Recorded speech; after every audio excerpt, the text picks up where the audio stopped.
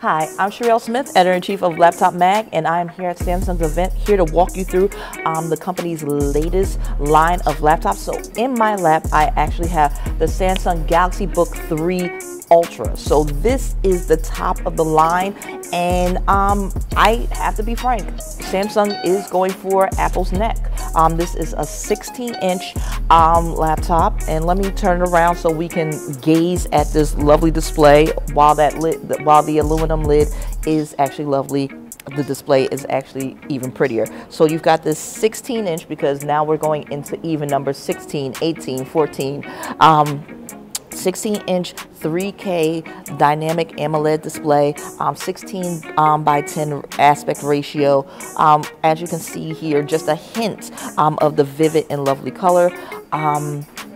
Beneath the hood, we are talking about 13th gen Intel, so you can get either Core i7 or Core i9. The version that I have in my lap actually has 32 gigs of RAM and a terabyte of SSD storage.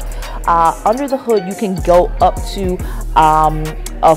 NVIDIA RTX GeForce 470, but it starts at 450. So this is really going for a little bit of everything. It's definitely a premium device. It's going to be able to handle your productivity. It's going to be able to handle your content creation. It's definitely going to be able to handle some gaming with those types of specs in there. But outside of that, what Samsung is really going for with this generation of its laptops is connectivity. So you're going to see a lot, especially if you have one of the Samsung Galaxy phones that are coming out, you're going to see multifunction, where you can use the smartphone as a mouse. You can drag and drop in between from the phone to the laptop and vice versa, similar to what you would see on Apple, or similar to what Samsung used to do with its Side Sync app.